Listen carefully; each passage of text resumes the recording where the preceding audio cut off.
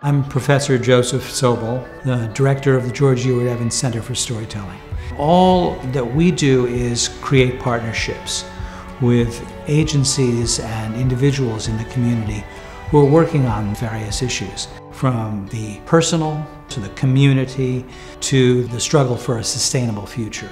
And we help to facilitate them telling their stories.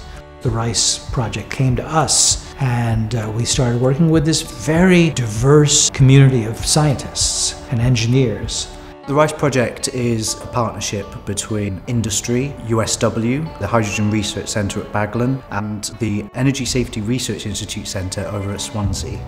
So there's a lot of moving parts to this project. The RICE project is about a circular economy in which waste products become generators for new products. They're not simply released.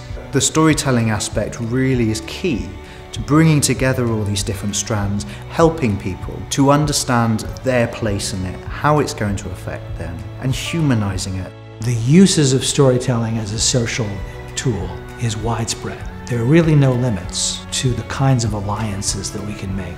When I started working for the Health Service, at that time there was a massive backlog of complaints. People who hadn't had their complaints dealt with or listened to.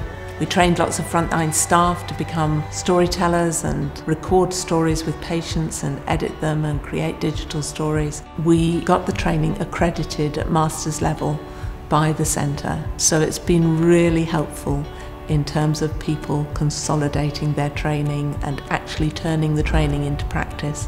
None of it would have happened without the George Ewart Evans Centre for Storytelling. I really, really value the academic input that I get from the centre.